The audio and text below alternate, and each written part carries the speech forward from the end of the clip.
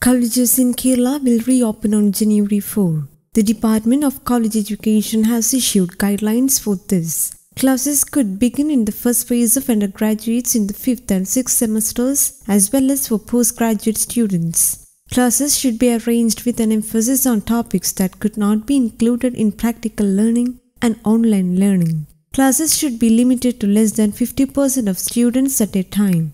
The number of students in each college should be counted and the principals could arrange for shifts if necessary. Saturdays will be working days. Working hours will be 8:30 a.m. to 5:30 p.m. Attendance will not be mandatory for the time being. Hostel messes can be opened. Physical distancing must be maintained in the dining hall. The mask should also be mandatory.